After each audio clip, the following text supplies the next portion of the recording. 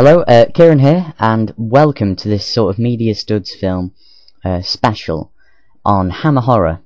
It's going to be part of a series, quite a quick series, but I'll tell you why I'm doing this. A couple of weeks ago I got a massive box set full of about 30 Hammer Horror films, and I just really wanted to talk to you about it, go into a bit more depth, and I hope you enjoy. Okay, so for this first episode I really wanted to knock some of your preconceptions about Hammer out of the water.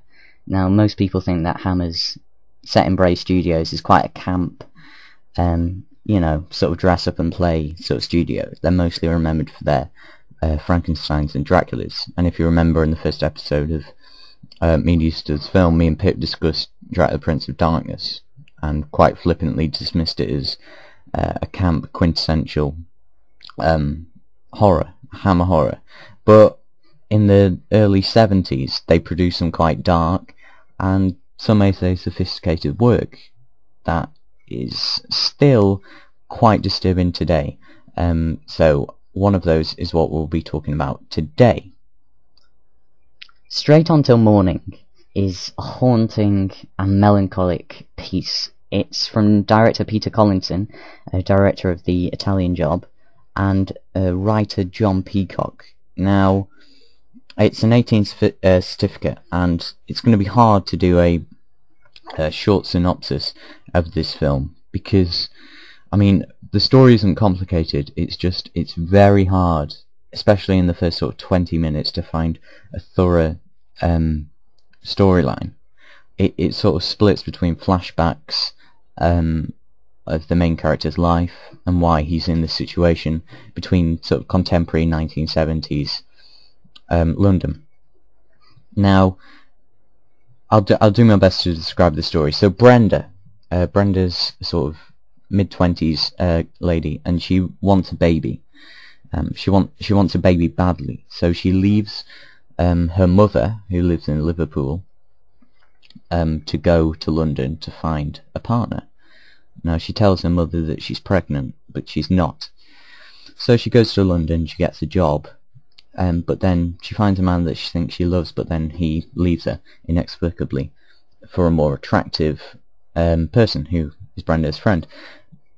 Now, whilst Brenda's sort of walking, being sorry for herself across a bridge, and this is my problem, she isn't a sympathetic character, and stop me if this is a spoiler, but Peter, who is a psychopath, is a more sympathetic character. He's more interesting. Brenda's just a vacuum of sort of, she's very childish. She writes stories for her unborn child, who hasn't even been conceived yet, about sort of fairies and stuff, and then she reads them to Peter. But anyway, she's walking on this bridge, and then she comes across this dog.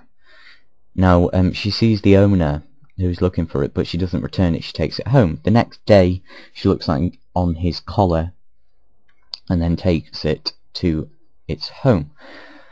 Who should open the door but Peter? She comes in, and Peter asks why she's come, and she tells him that she wants a baby. Now, strangely, Peter accepts this, and they start living together. What ensues is a disturbing look into what isolation can do to a person. And Peter's backstory is the real heart of this film. He's been, I mean, it's never explicitly told, but it's hinted at. His father left, his mother abused him, he's now living on his own. He's very beautiful. He seduces women, and I can tell you this because it's in the first 10 minutes of the film, and he murders them in his bedroom. Once again, with a Hammer horror film, the performances are not only incredible but magnetic. Shane Bryant, who plays Peter, who murders his sexual partners, sort of draws you into the story in a way where you do start to feel slightly sympathetic towards him. And Shane Bryan, I think, is fabulous. And he was groomed to be the new Peter Cushing. And as was Ralph Bates, and Shane Bryant was also in Demons of the Mind, in which he was the best film in he was the best thing in that film. And I really like him. Now, the person who plays Brenda is, I mean, I can give a take, I can leave Brenda. She's, you know, the heart of this film is Peter. And, I mean, look, the story is strange. In fact, it's strange and twisted. It's hard to find a way it could have come about. I mean, apparently, you know, straight on till morning, it's referenced to Peter Pan. He's called Peter. He then makes her Wendy. But the script is very well written, although it is a bit too avant-garde for its own good at times, in the first 20 minutes especially. It's an enjoyable ride, with some mind-bending moments, and some simply genius parts. I mean, there are parts which made me cry, made me laugh, you know, it scared me, but ultimately, it's forgettable, until you watch it again, and then the memories start flooding back. Well, I hope you enjoyed that. See you next time.